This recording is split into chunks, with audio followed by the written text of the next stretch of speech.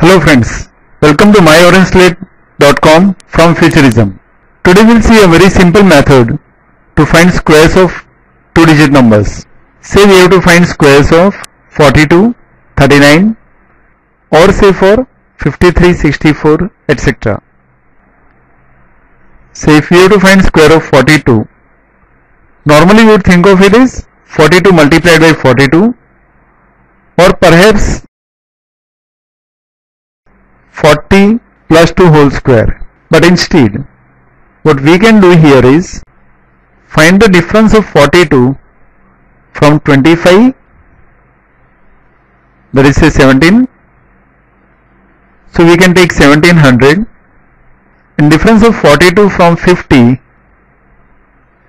which is 8, we can take 8 square. 1700 plus 8 square is 1764, and that is 42 square. So we have to find square of 37.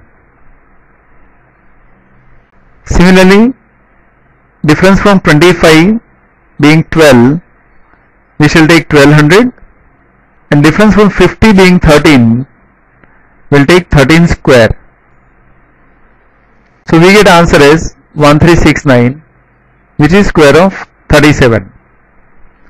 Say we have to find square of 53. Though the number is greater than 50, we still have to take difference from 25 and 50 only. The difference from 25 in this case is 28. So we take 2800, and difference from 50 is 3. So we take 3 square.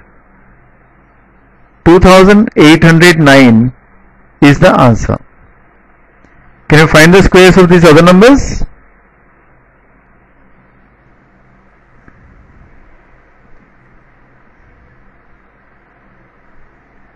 Once again I'll repeat. Difference between 25 and 42 is 17. So we take 1700. Difference between 42 and 50 is 8. So we take 8 square. The answer would be 1764. In this case again, difference from 25 is 28, so we took 2800, and difference from 50 is 3, so we took 3 square. The answer will be 2809. Right friends, it's time for a trivia. How many times can you subtract 7 from 83, and what is left afterwards?